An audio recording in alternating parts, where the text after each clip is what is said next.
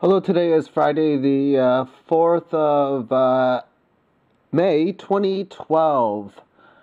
I asked earlier about recommendations or stuff that you might want to see, and there was one regarding currency, and I'm on the page www.ecb.eu/stats/money/agrid/series/html/index.enhtml. Don't expect you to memorize that.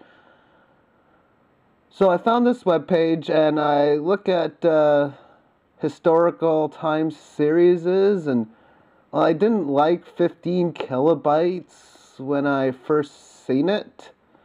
But I've looked at this once before, and well, we'll bring this up. Now, I'm going to bring up Microsoft Excel, which is like a starter, as you can see on there. And I don't like the program, but I can at least make a line chart within this when it does actually load up.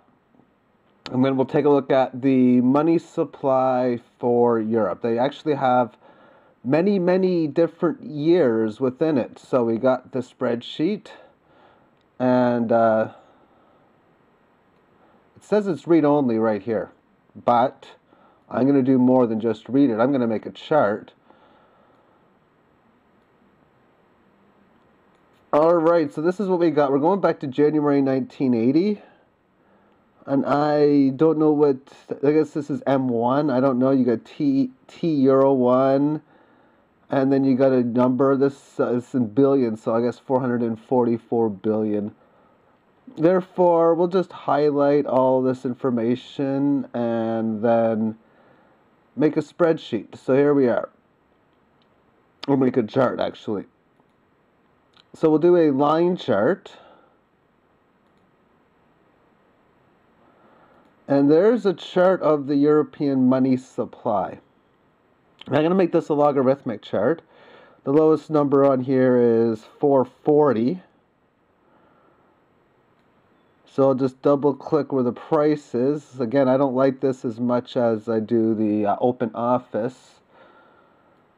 And we'll put in, say, 430 for the minimum. And this is right in here, logarithmic scale. The lowest I can do is 1. Or 2, actually. It says here, enter number from 2 on. Enter number from 2 to 1,000. In an Open Office, I can put decimal numbers in, which would work most of the time a lot better, including this one as well.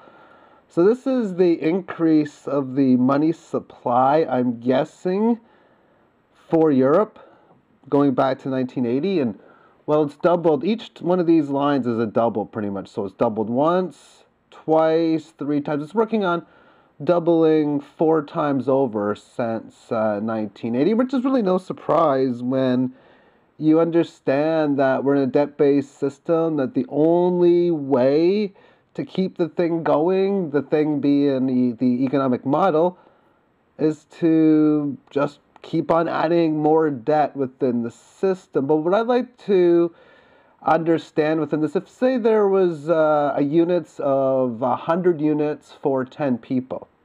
Well, if the population goes up to 50, well, then maybe you need 500 units. So the question is, has the population did better than triple over the last 30 plus years? And the answer to that is not even close. But just a quick little update, and thank you for tuning into this video. Take care. Bye-bye.